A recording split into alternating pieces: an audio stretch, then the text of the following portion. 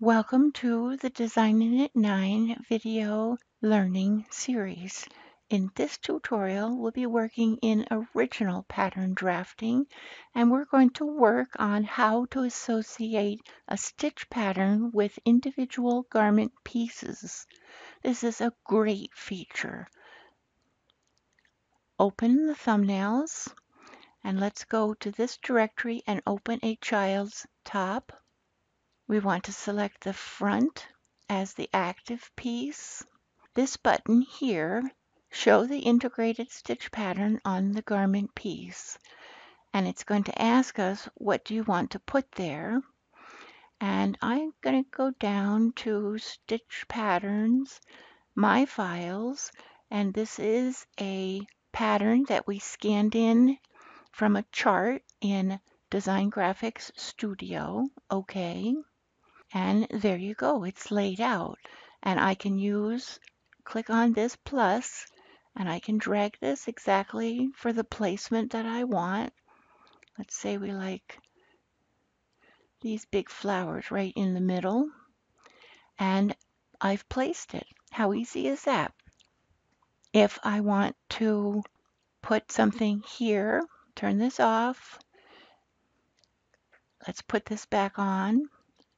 And I have it on the back. I can use this hand again to move things around. And we said I like this in the middle. I can also, with my cursor over top of this hand here, but not clicking down, I can then use my arrow keys to move this one row at a time for exact placement.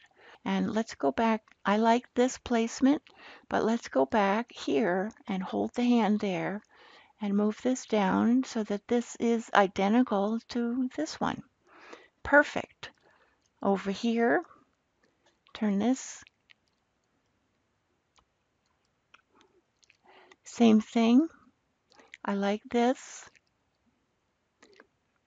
And here's our placement. How about this one? Click here. Same thing. And there you go. Now these I'm going to adjust up and down to get the right placement. If I say File and Integrate, DesignaKnit 9 has already added this information in. For each of the garment pieces are checked off that they have a pattern associated with it and the pattern name. If I want to change this pattern for, say, a sleeve, I just click on this 3 dots and let's put this one on instead, and done. And I can't move this right now because this window is open, but see how this has changed? Over here it's saying this is a ferrule technique and the carriage starts at the right. If you don't want something integrated and you would like to remove this, just uncheck it and the association is gone. You can always select this as the active piece and put it right back. There you go. And I'm going to hover this, and I'm using my arrow keys to get perfect placement. Let's move these. In DesignaKnit 8, you could only see one pattern piece with a stitch pattern on it at a time. But in DesignaKnit 9, every pattern piece can be displayed with a stitch pattern at once. So what else can we do that would be helpful? Wouldn't it be nice if we could preview a couple different designs on this front to make a decision which one we actually wanted? I'm going to click on this one as the active piece and say duplicate this piece and call this front 2. And not only does it duplicate the piece, but it also retains the stitch pattern that's integrated with it as well. And all we have to do is double click on this and change it to something else. And now I can see both of these at the same time and make a decision which one I actually want to knit with. And here we're gonna fuss with the placement. Look how easy this is. Let's say piece, duplicate a piece, front 3. And again, it's duplicated this stitch pattern information along with the piece and how it's shaped. And let's click on this. Options, tensions, 7 stitches and 10 rows to the inch now.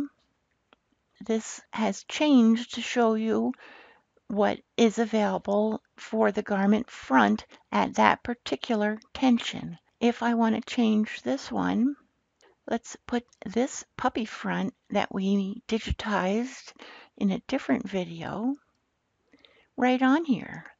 And I'm going to use this hand and I'm going to move it around.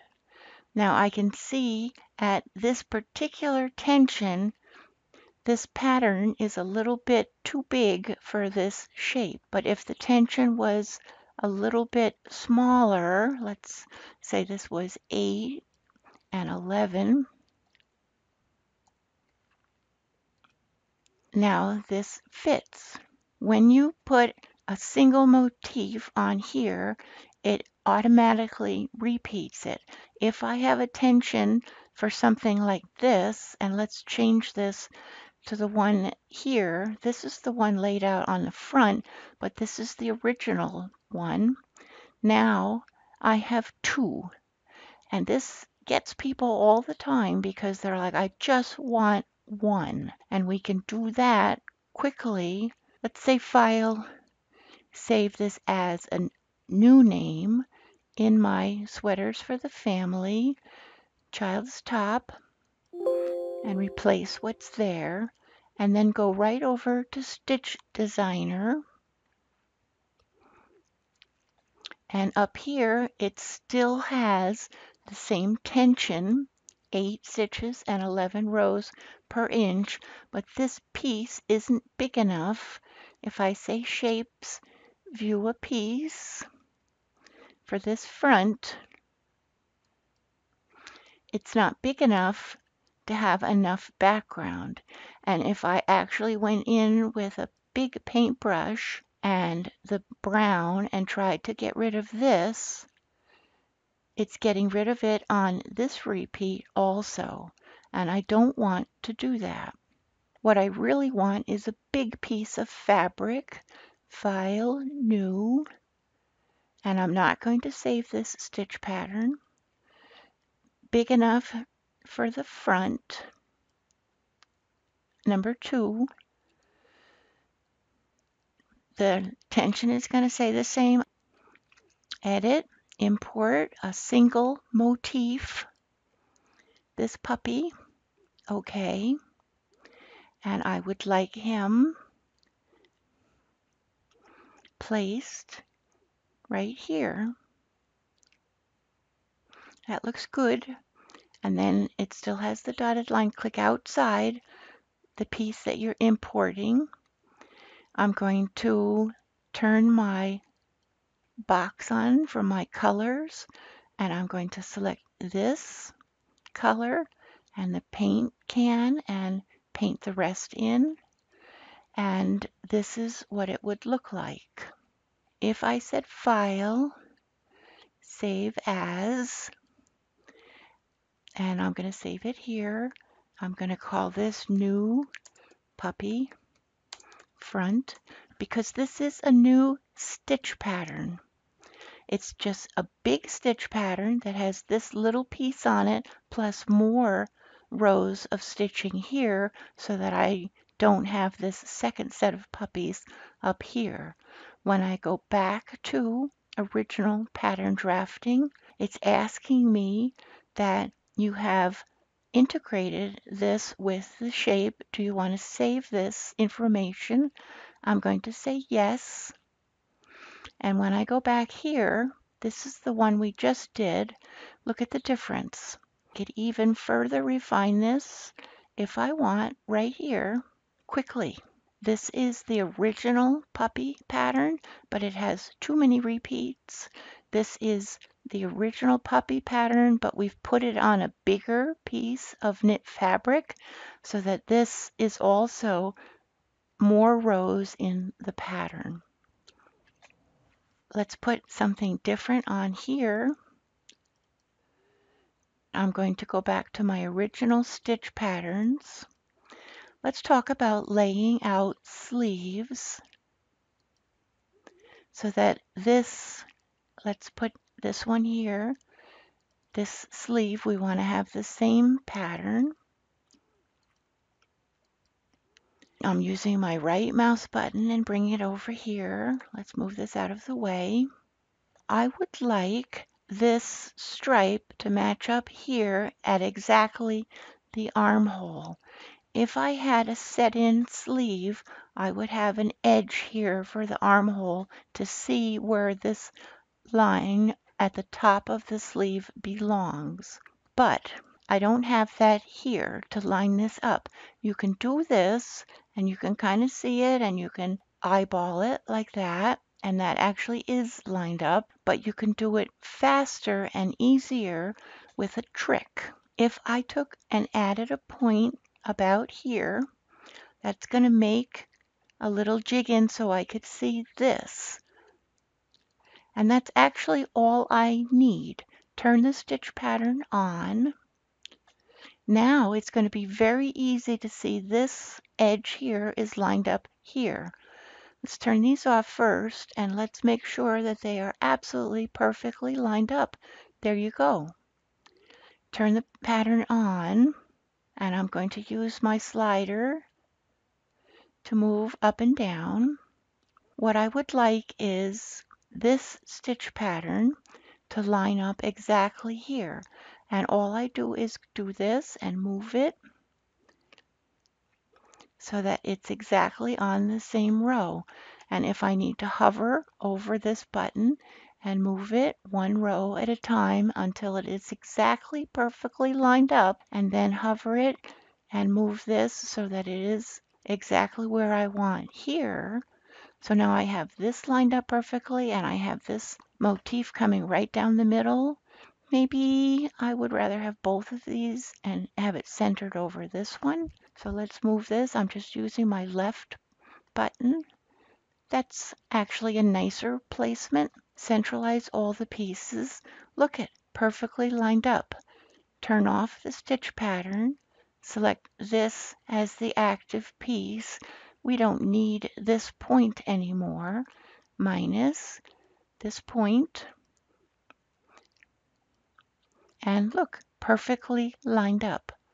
If I had a set-in sleeve, I wouldn't need to add in that point, but for a drop shoulder, this is the trick. File, integrate. It has all of these patterns saved for me automatically.